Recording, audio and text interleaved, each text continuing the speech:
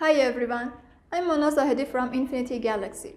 In this video, I want to talk about a spot test of bitumen.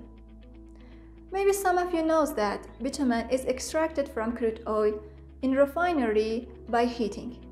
Sometimes in uncontrolled conditions, cracking occurs. Cracked bitumen is not a good binder because it is not ductile enough to stick the aggregates well together. Also, it is sensitive to aging process.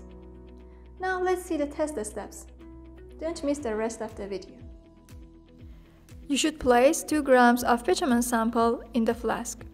It should be noted that for a solid sample, heat the flask until it becomes liquid.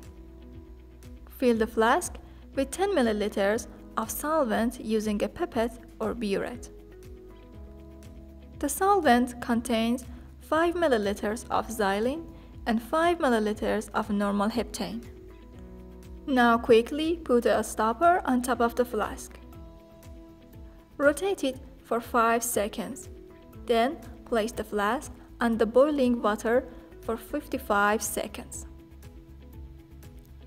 Repeat the process until the sample completely dissolves in the solvent. Let the sample cool at room temperature. Place the flask in the water bath at 32 degrees Celsius for 15 minutes. Stir the solvent with a clean stirrer. Put a drop of bitumen on paper filter. If the trace of the drop is brown with a black center, report the test positive. If the trace of the drop is completely brown or yellowish brown, put the stopper on the flask. After 24 hours, repeat the test. Again, place the flask in a water bath for 15 minutes and put a drop of solution on the filter paper. If the trace of the drop is brown with a black center, report the test positive.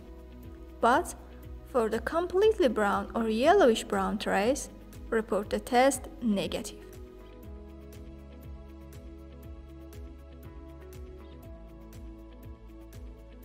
If you like this video, share it on your social media. And also visit our website infinitygalaxy.org and subscribe our YouTube channel. Thank you.